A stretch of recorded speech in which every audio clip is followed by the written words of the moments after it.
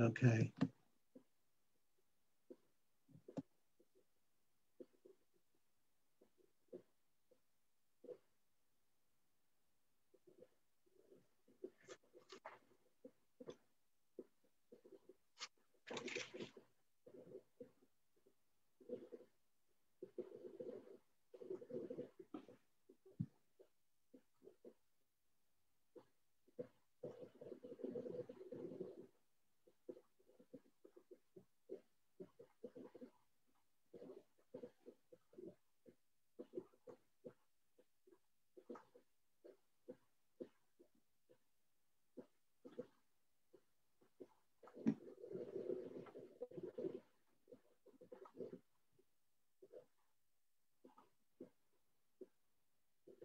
The opinions and views expressed by the participants during this broadcast do not reflect nor represent Service for Christ Ministries Incorporated, our faith partners, or any affiliated organization.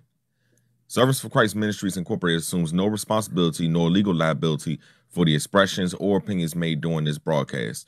This broadcast serves as an open forum for the right of the First Amendment, freedom of speech. Furthermore, this broadcast may not be used, altered, or edited without the authorization of Service for Christ Ministries Incorporated.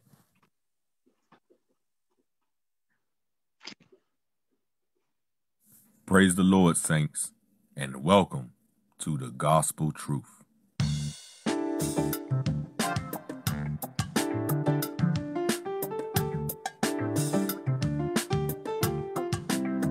You take all the grief this world has to offer. You take misery and pain.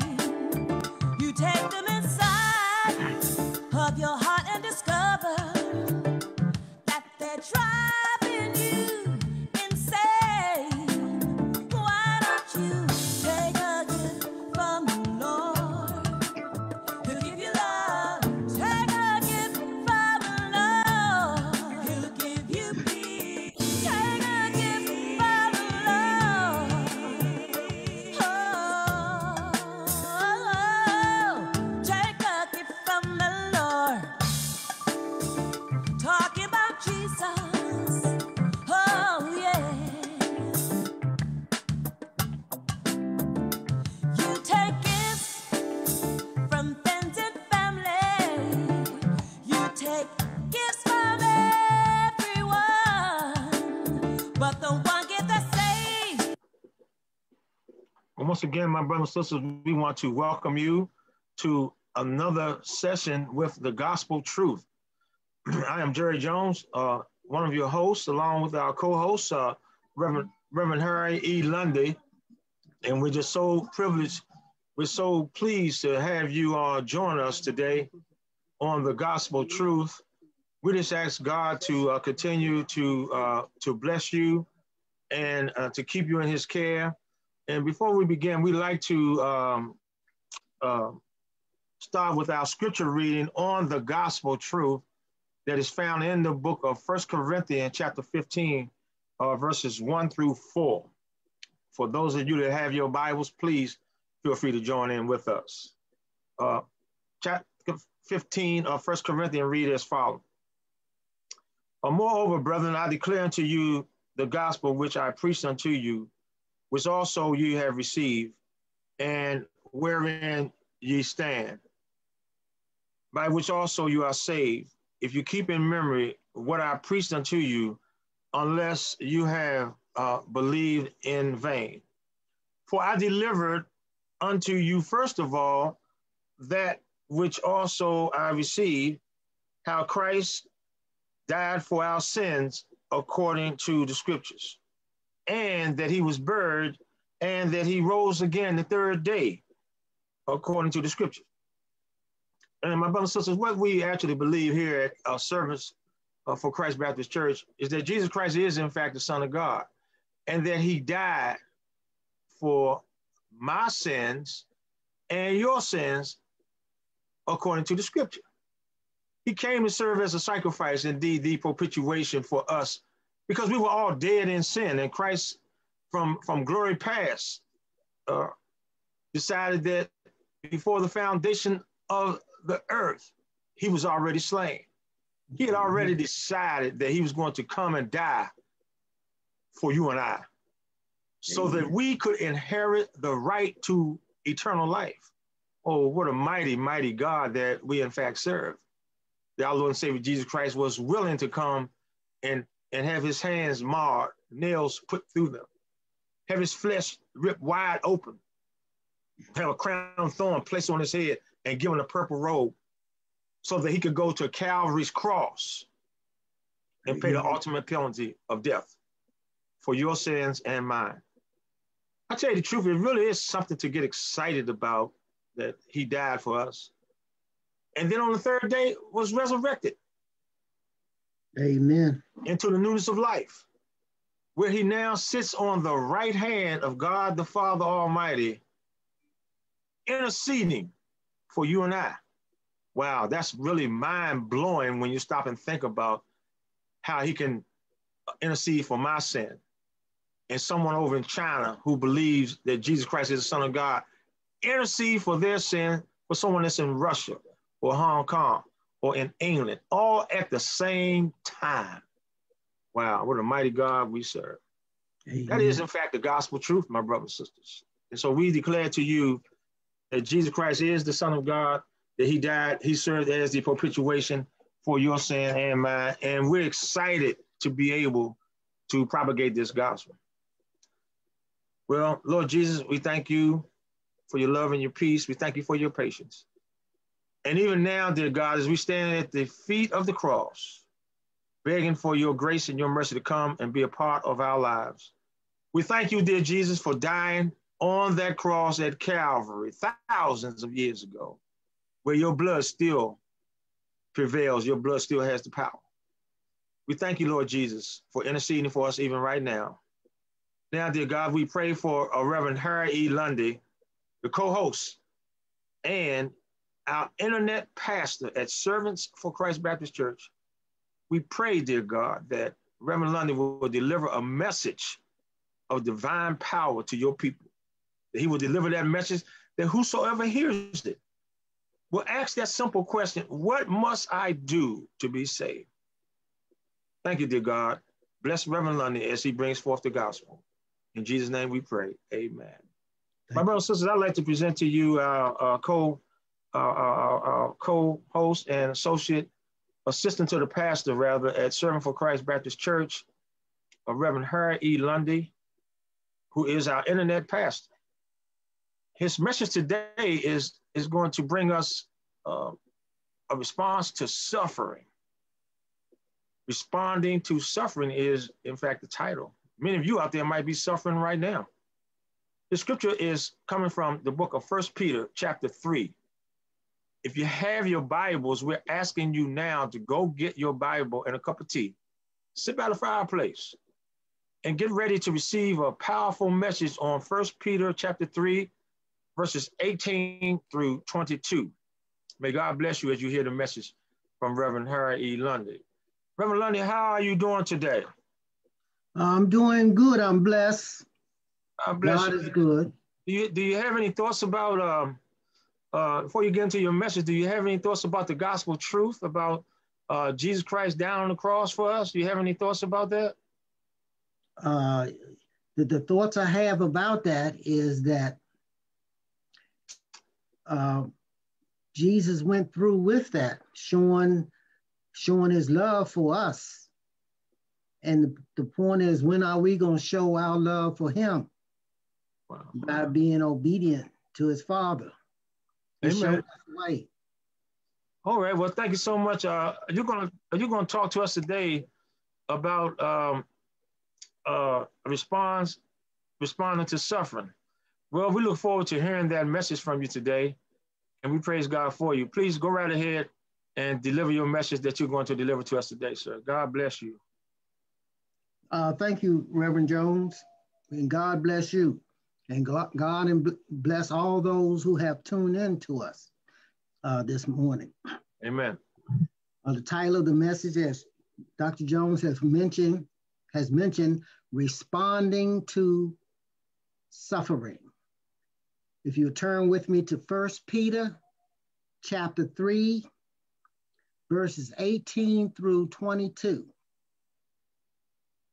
And it reads like this. I'm reading from the New King James Version. And it reads like this: For Christ also suffered once for sins, the just for the unjust, that he might bring us to God, being put to death in the flesh, but made alive by the Spirit, by whom also he went and preached to the spirits in prison, who formerly were disobedient, when once the divine long suffering waited in the days of Noah, while the ark was being prepared, in which a few, that is eight souls were saved through water. There is also an antitype which now saves us: baptism.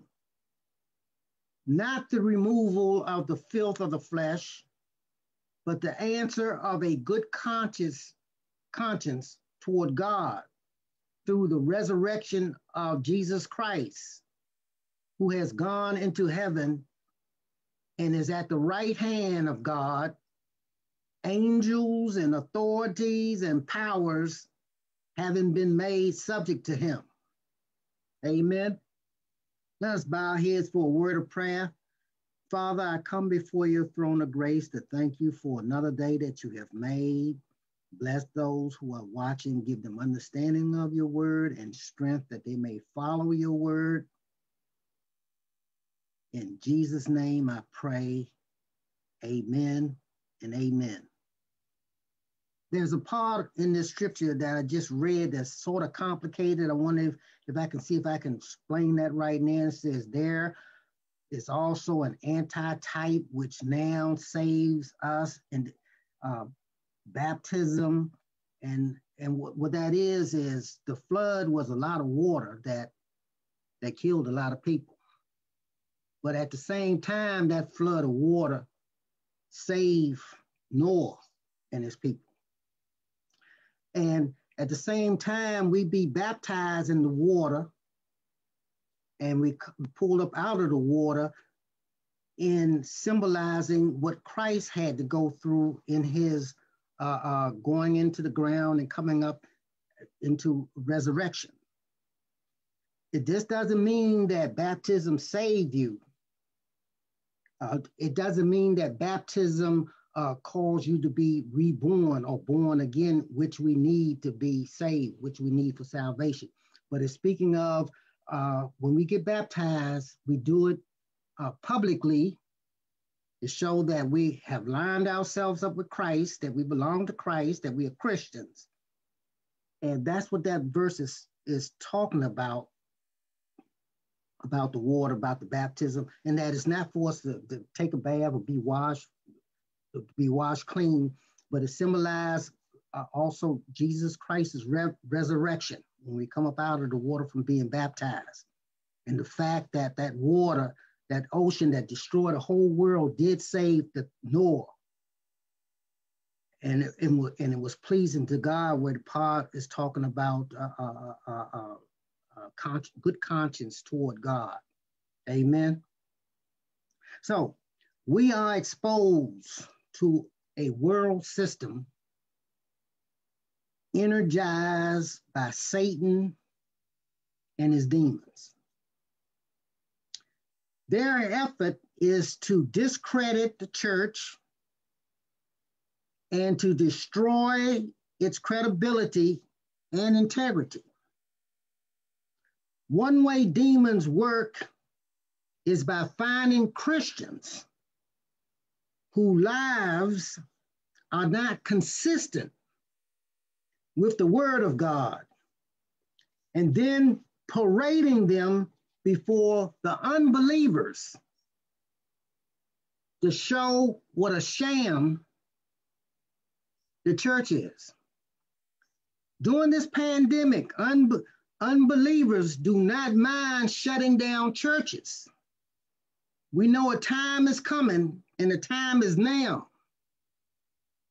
when Christians will start to suffer. Not that many of us have not already been suffering. On a large scale around the world, Christians are going to suffer unjustly. Peter in this passage is saying that Christ suffered unjustly. The just for the unjust.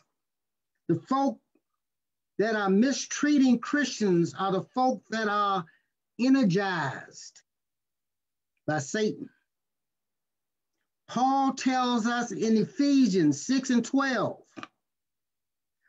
for we do not wrestle against flesh and blood, but against principalities, against powers, against the rulers of this dark age, against spiritual hosts of wickedness in the heavenly realm. When did this wrestling start and why? Genesis 3:13 and 15 give us this account.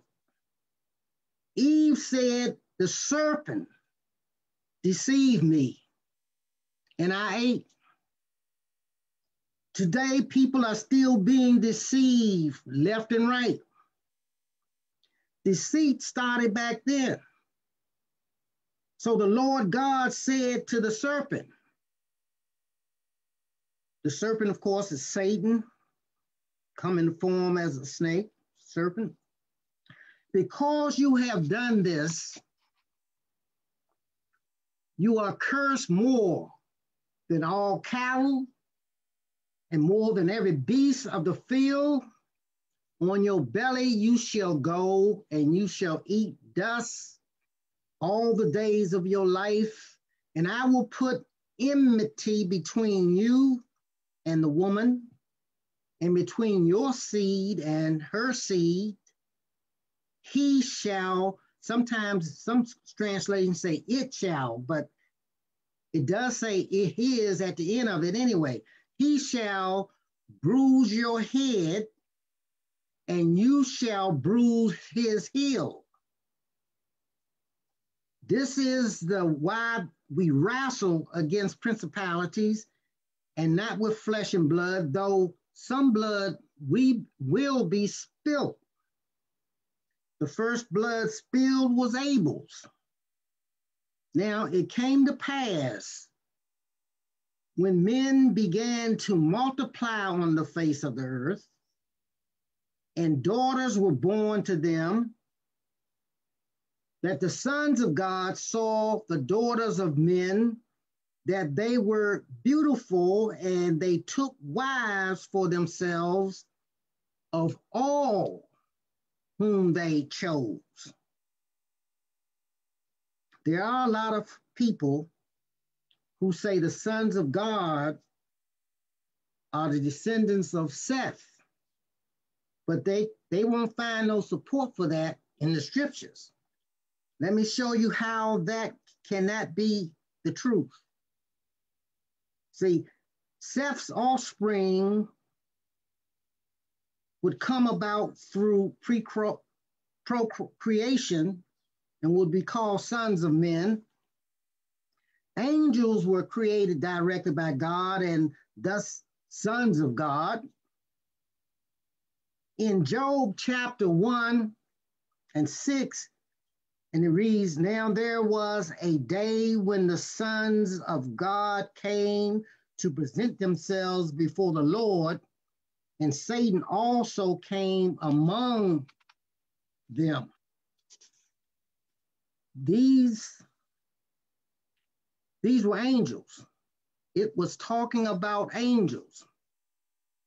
A third of the angels are working with Satan. No doubt Satan have dispatched them among the people who God has made in the image of and in his likeness. Do you believe that godly men of Seth all of a sudden became ungodly and married a bunch of ungodly women of Cain. The term sons of God is used only 6 times in the entire Old Testament. Twice in Genesis, and that's at 6 and 2, and also Genesis 6 and 4. 3 times in Job, Job 1, verse 6, Job chapter 2, verse 1, Job chapter 38, verse 7, and once in the book of Daniel's. Guess what? In all those usages of the term sons of God, they all are talking about angels. In the resurrection, people will neither marry nor be given in marriage, but be like the angels of God in heaven. Some people use that as a reason not to believe that these were angels. But those angels in the days of Noah were not in heaven. They did not keep their domain, but left their own abode. Verse 18 and 19 of 1 Peter, this chapter 3, being put to death in the flesh, but made alive by the Spirit, by whom also he went and preached to the spirits in prison, who formerly were disobedient, when once the divine long suffering waited on the days of Noah. They had to wait 120 days on while Noah was preparing that ark. The wait was 120, the wait was 120 years. And during that time, Noah was preaching to these people, and God's word was going through one ear and out the other, it seems, because these were not normal people. Fallen angels are not going to listen to God's word. Genesis 6 and 4.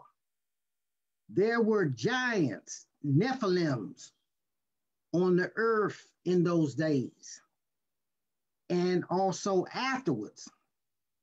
And it says these people were on the earth during those days and afterwards, when the sons of God came into the daughters of men, and they bore children to them. So when when were the giants or Nephilims? With that term Nephilim also is translated as falling ones. So when did they come? When the sons of God came into the daughters of men, and they bore children to them. These Nephilims came when the sons of God came into the daughters of men, and they bore children to them. Those were the mighty men who were of old, men of renown. The Nephilim translate as to the fallen angels.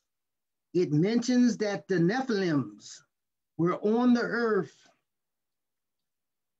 after the days of Noah, and they were seen in Canaan, the land that God was given to the Israelites. And Israel received divine help in order to fight against them. Because when the initial spies went out, some of them saw these Nephilims and they felt like grasshoppers among them. And they were heroes, they were great fighters. And so Israel would have been at a disadvantage if they didn't receive help to fight these Nephilims. So it says, and it came to pass when Joshua was by Jericho, that he lifted his eyes and looked, and behold, a man stood opposite him with his sword drawn and in his hand.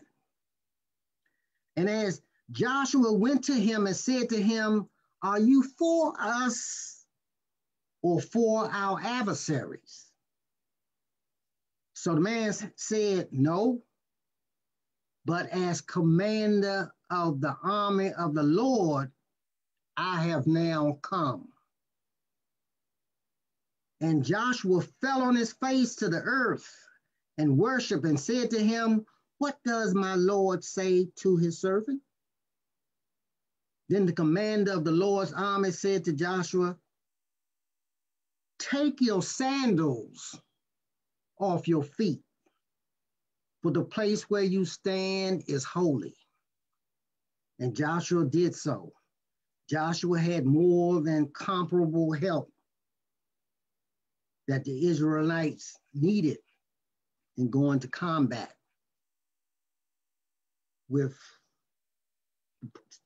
in obtaining the promised land. The spirits in prison that Jesus preached to were those angels put there by God for not keeping their proper domain, but left their own abode. Jude 1 and 6. Jesus had just died on the cross, and those fallen angels could have thought Jesus was defeated and they were going to be released from the abyss.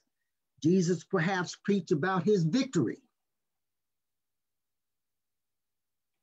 For if God did not spare the angels who sinned, but cast them down to hell and delivered them into chains of darkness to be reserved for judgment, and did not spare the ancient world, but saved Noah, one of 8 people, a preacher of righteousness, bringing in the flood on the world of the ungodly, and turning the cities of Sodom and Gomorrah into ashes, condemned them to destruction, making them an example to those who afterward will live ungodly, and delivered righteous Lot, just like he delivered righteous Noah. Then the Lord knows how to deliver the godly out of temptation. 2 Peter 2, 4 through 9. So Satan is on the attack. He was going after the seed, and all he has experienced are defeats. John in Revelation said at chapter 12, verse 7, and war broke out in heaven. Michael and his angels fought with the dragon, and the dragon and his angels fought back, but they did not prevail, nor was a place found for them in heaven any longer. So the great dragon was cast out, that serpent of old, called the devil and Satan, who deceives the whole world. He was cast. Where was he cast to? He was cast out of heaven. He was cast to earth, and his angels were cast out with him. Revelation 12:12 says this, woe to the inhabitants of the earth and the sea, for the devil has come down to you, having great wrath, because he knows that his time is short. He doesn't have much time. Satan's assaults on the seed all failed. The killing of Abel was the first assault. For God has appointed another seed to me, said Eve, instead of whom Cain killed. Genesis 4:25. Satan failed during the days of Noah, and a lot of his angels were eternally incarcerated. Satan did not know just where or how that seed that is going to crush his head is going to show up. Was the seed to come through Shem? Was it through Nimrod or Abraham? Genesis 21:12 says, God said to Sarah said this, whatever Sarah say to you, God said this to Abraham, whatever Sarah say to you, listen to her voice. For in Isaac, your seed shall be called. And from Isaac came Esau and Jacob. Where is the seed? It was in Jacob and showed up in Joseph as an example of the seed crushing seed, the head crushing seed, Christ. Joseph was Christ-like and suffered even for others like Christ. He suffered for not only for his family, but for the whole world, of course. Famine has struck the whole world during that time. Israel, after a while, became as captivity in Egypt. The new Pharaoh, who did not know Joseph, issued a decree to murder male babies at birth to stop the Jews from multiplying so quickly. An effort influenced by Satan, no doubt. An effort influenced by Satan to stop the seed. Moses got through. Another one like Christ to see. The law was established and sin identified. We know that God was at work all the time. The seed was given to Judah and came through Tamar to her offspring Perez, through Rahab, Boaz, Ruth, Obed, Jesse, and David. And then there were Mary and Joseph of the line of David. The seed Christ was conceived by the Holy Spirit and born of the Virgin Mary. And even then, a decree was put out by Herod to put to death all the male children who were in Bethlehem and in all its districts from 2 years old and under. Satan continued to seek the seed. You know how the story went. Jesus grew up and John the Baptist came preaching repentance and the kingdom of heaven being at hand. Prepare the way. Jesus began his ministry after being baptized by John. And soon thereafter, here comes Satan. Jesus was led away by the Spirit into the wilderness to be tempted by the devil. Matthew 4:1. Satan may have thought he got a victory when Jesus committed his spirit to his Father on the cross. Then behold, the veil of the temple was torn in two from top to bottom, and the earth quaked, and the rocks were split, and the graves were open, and many bodies of the saints who had fallen asleep were raised, and coming out of the graves after his resurrection, they went into the holy city and appeared to many. We will face suffering, therefore, be prepared.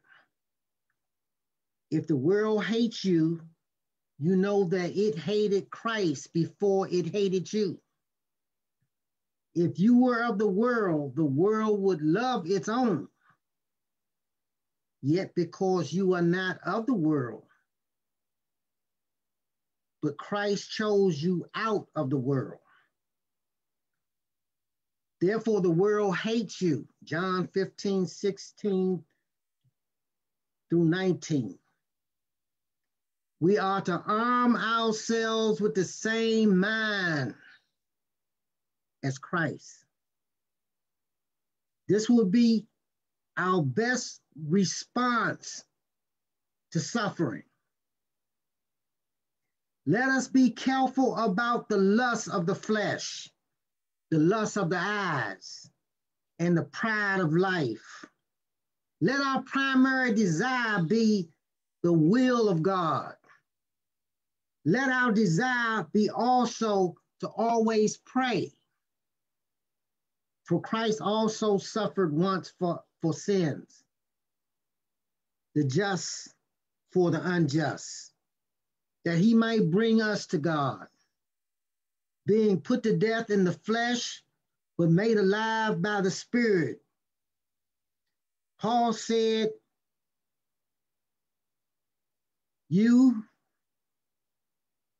that we have been made alive, who were dead in trespasses and sins, in which we once walked according to the course of this world, according to the prince of the power of the air, the spirit who now works in the sons of disobedience, among whom also we all once conducted ourselves in the lust of our flesh, fulfilling the desires of the flesh and of the mind, and were by nature children of wrath, just as the others. But God, who is rich in mercy, because of his great love with which he loved us, even when we were dead in our trespasses, made us alive together with Christ. By grace, we have been saved. Isn't that good news? And they raised us up together and made us sit together in the heavenly places in Christ, that in the ages to come, he might show the exceeding riches of his grace in his kindness toward us in Jesus Christ. Right now, we are challenged with this pandemic and churches being shut down around the world. We have not forgotten, or I have not forgotten, how Christians suffered at the hands of ISIS as America watched. Let not our dependence be upon our government. Do not put our trust in man. Too many are allowing themselves to be influenced by the prince of the air, who is Satan. Be not conformed to this world. I remember when I was growing up, the Christian worldview dominated. Today, a Christian worldview is frowned on. And I remember when Christianity was respected. But you see today that respect has gone away. In our colleges and universities today, if you are a strong follower of Christ, you will not only be harassed by some students, but even harassed by some of the faculty and professors. Christian values are no longer accepted, not only in the US, but around the world. Expect this to grow and grow and grow. Expecting this to grow, prepare yourself. Prepare your response to be in the mind of our Lord and Savior, Jesus Christ. The purpose of Peter's letter was to teach us Christians how to live in victory. Jesus already proclaimed and declared victory to the disobedient angels who had been reserved in everlasting chains under darkness for the judgment of the great day. We are to be victorious.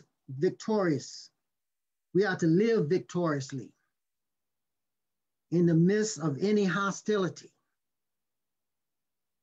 without losing hope, without becoming bitter, while trusting in our Lord, while looking for the second coming. Peter knew that this time for living, that his time for living was growing short. Peter wished to impress upon us by living an obedient, victorious life under duress. A Christian can actually evangelize this hostile world by living a life under duress. We ought to obey God rather than men. We should obey the government authority as spelled out in Romans 13:7 and in 1 Peter chapter 2, 13 through 17.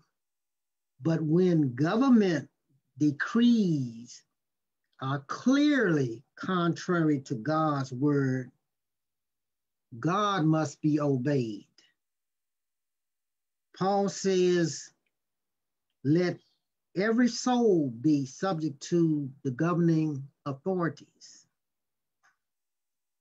Remember, we just had elections. For there is no authority except from God. And the authorities that exist are appointed by God. Therefore, whoever resists the authority resists the ordinance of God and will bring judgment on themselves. Romans 13:1 and 2. Hopefully the government doesn't make any decrees contrary to God's word. And therefore, Paul urges us strongly to make supplications, prayers, intercessions, and give thanks for all men, for presidents, for kings, and all who are in authority, that we may lead a quiet and peaceful life in all godliness and reverence. For this is good and acceptable in the sight of God and our Savior, who desires all men to be saved and to come to the knowledge of the truth. Let us put on the mind of Jesus Christ in response to suffering. Amen. Let us bow our heads for a word of prayer. Father, in Jesus' name we come, realizing that because Jesus suffered and was hated, that we're going to suffer and be hated. But we realize, Father, also that the mind of Jesus, it was with that he overcome the world and has said to us that we may overcome the world And with that in mind, with a mind like Jesus, thinking like Jesus, we may also overcome the world. But people must realize and help them realize that they need to know your word. They need to know your scripture, Father. Help them to realize that if there's any book they should read, it should be your word. Help people to realize this, Lord. We thank you for forgiving us of our sins. We thank you for your grace. We thank you for your mercy. We thank you that you will be with us when times get hard and guide us and lead us the way that we should go. In Jesus' name we pray. Amen and amen. And thank you, Lord, for your word. Amen. Well, Reverend Lundy, may God bless you. Thank you. We have a lot of comments out here on our Zoom and Facebook page. I'm gonna read some of these comments and questions that people have. First of all, let me commend you once again on a very profound, positive collection of ideas and thoughts concerning suffering. I think that you went from Genesis to Revelation in your exposition, your message today. And from Servants for Christ Baptist Church, we are so privileged and proud of what you have done here today. And as a result of that, I have a few comments, if you don't mind, and a few questions from our Facebook audience as well. Your message focused in on suffering and how to respond to suffering. You know, you talked a little bit earlier in the message today about Genesis chapter 6, verses 5 and 6, dealing with the flood, and how God himself in Genesis 5 and 6 was grieved at his heart that he had even made man in the first place because of the Nephilim that you spoke of. And the fact that God said that my spirit shall not always strive with man, when the intermingling, the unnatural relationship between the Nephilim, who you describe as the fallen angels mentioned in Jude 6 as well, those angels that did not keep their first estate, and how mankind suffered as a result of that.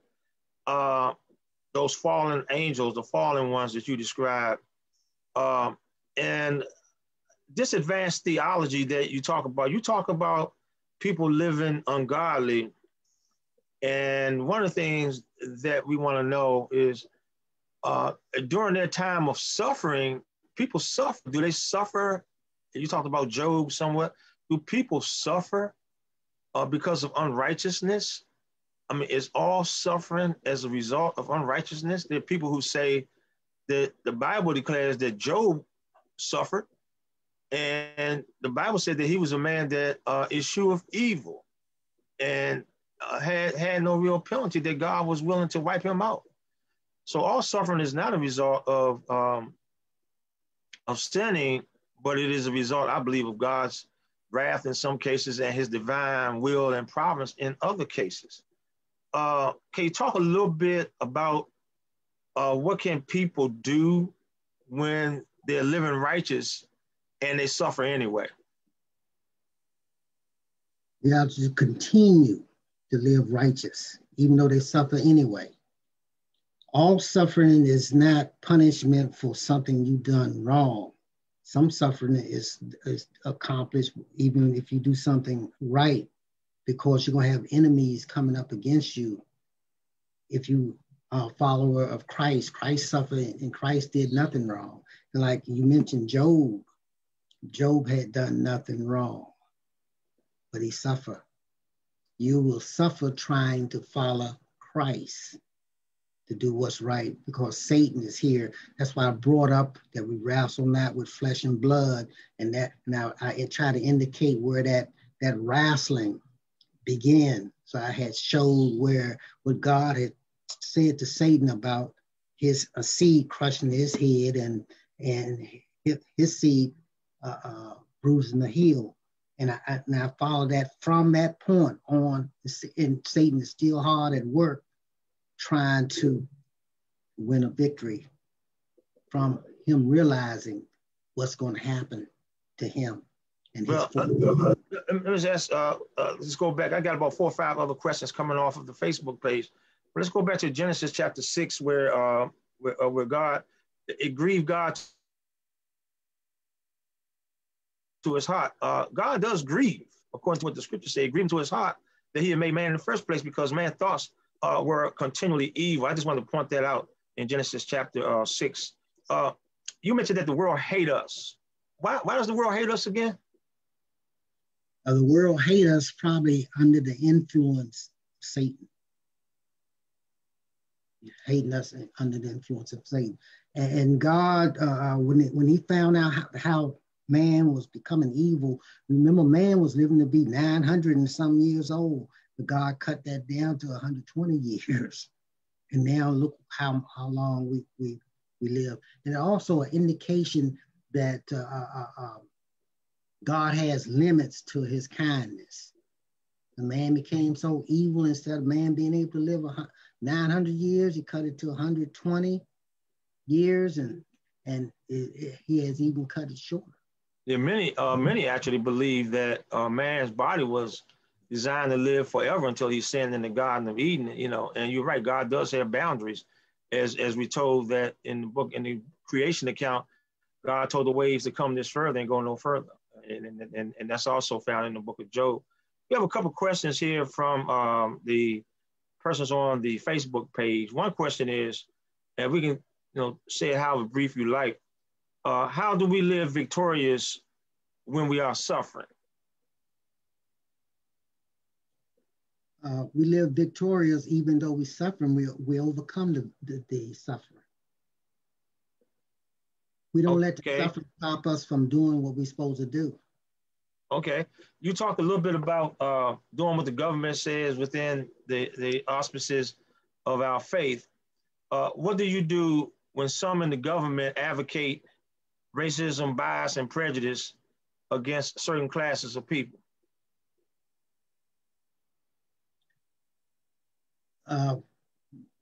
We don't practice what, if government brings that forth, we won't practice that. We won't be practicing the racism and things, because that's going against God's will. Okay. And God doesn't even mention any race, and he mentioned ethnic group, but God doesn't mention race in the Bible. Okay. Reverend Beverly Moses say, praise God. I think the professing believers misuse and perverted the representation of the church. Misrepresentation of the church. Let me see if I can get this right. Being largely responsible for the loss of respect toward Christianity. Our faith became too much identified with the impotent against the power and works of Satan in matters of justice, equity. Unfortunately, the name of Christ was and continues to be used by some to justify racism and white supremacy. But let God be true and every man a lie. The day is indeed coming when he shall judge the world, starting with those who profess to be the church. What do you think about that statement? That's a very accurate statement that she made there. Okay. As we can recall, the 7 churches in Revelation, of the 7 churches, only 2 were following Christ. The rest were messed up. Yeah, that's true. She's right. I agree with that. Okay. I have another comment from Reverend Dr. Beverly Moses. She says, amen. You have got to know God's word for yourself. And the only way to do that is to read the word yourself. And by the way, Reverend Dr. Beverly Moses has her own platform where she's walking through the Bible. You can get in contact with her through Reverend Beverly A. Moses on your Facebook page. She walks through the Bible every day. What do you say about that, Reverend Lundy? She said the only way you can get to know God's word is that you have to read the word for yourself. Not only do I agree with that, even Paul mentioned that. Paul was pleased with the Bereans as they were checking him out when he was bringing forth the word. Yeah, she's right on with that. Okay, she has a final comment, Reverend Dr. Beverly Moses, saying, excellent teaching, Reverend Lundy. And we have another comment, and that comment is coming from me. You talk about living ungodly. How can people live godly?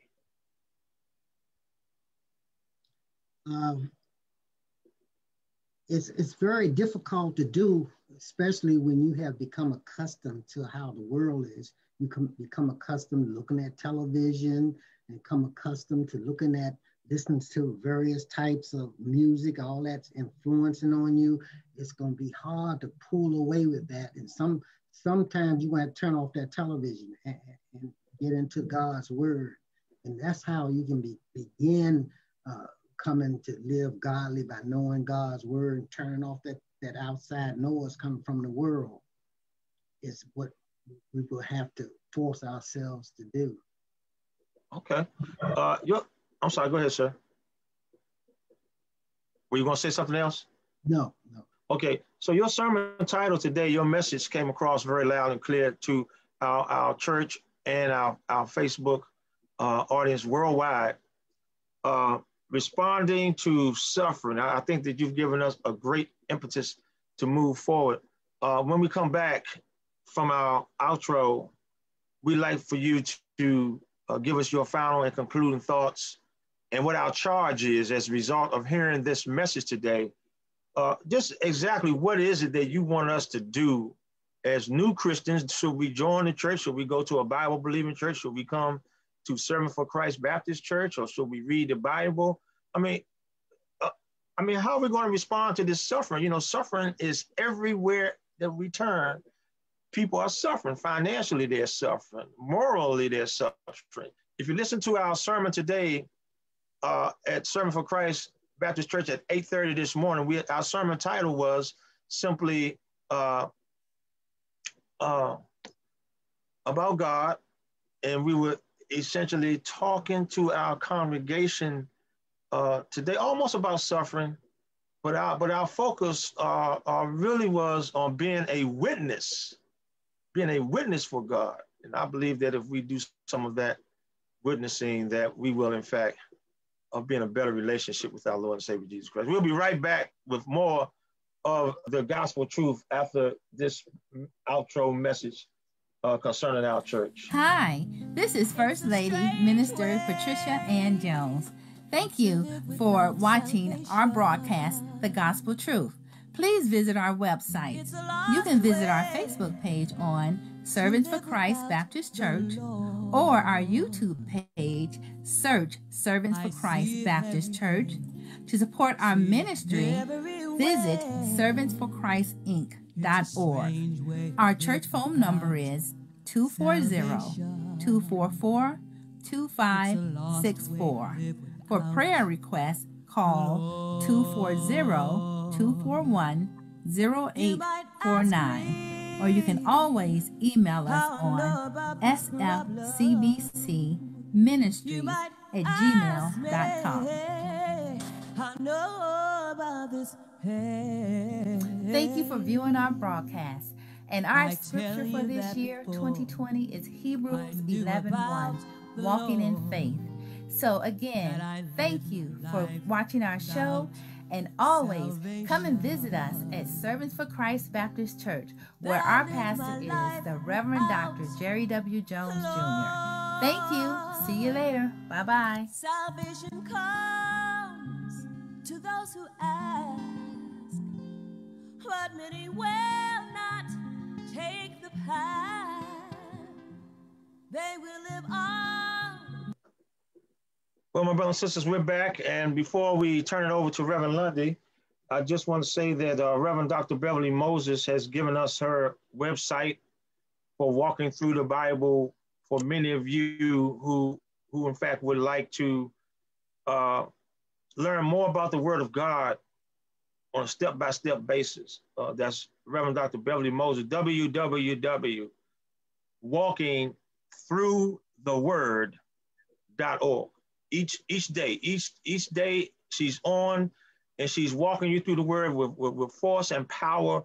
That's Reverend Dr. Moses, Beverly Moses, www.walkingthroughtheword.org. May God continue to bless you as you study with her and walking through the Word, and she will be able to answer many questions that many of you have. Thank you so much, Reverend Dr. Beverly Moses. Reverend Lundy, would you mind closing us out with your final thoughts and your final words to us this evening? And may God continue to bless you, sir. Thank you. With regard to suffering, we've been tasked with going forward, being witnesses to Christ. And then sometimes being a witness to Christ, you're going to meet with hostility, and that will cause some suffering too. But we need to take heed to the encouragement given to us by Peter and give ourselves entirely over to God. We will be in a better condition to endure suffering and persecution if we're strongly into God and knowing His Word that being presented even by Minister Beverly Moses. We are to remain faithful in this time of distress, even under this pandemic. I noticed I've read where a lot of Japanese people are committing suicide because of what this pandemic has done to them. And we know that God works all things together for good to them who love Him and to them who are called according to His purpose. But I know people are lacking in patience, but he who waits upon the Lord will renew their strength. They should mount up with wings like eagles. They should run and not be weary and walk and not faint. We do serve a good God. Just hang in there. He may not come when we want Him to, but God is always on time. So with that, let's grow in the grace and knowledge of our Lord and Savior Jesus Christ. To Him be the glory both now and forevermore. In Jesus' name we pray. Amen. Amen. Good day, everyone. This is The Gospel Truth. Pastor Jerry Jones, along with Reverend Harry Lundy. We will see you next time on The Gospel Truth, next Sunday at 11 o'clock, where you will hear another powerful message from Reverend Harry Lundy and yours truly. May God bless you. This is The Gospel Truth. Bye now.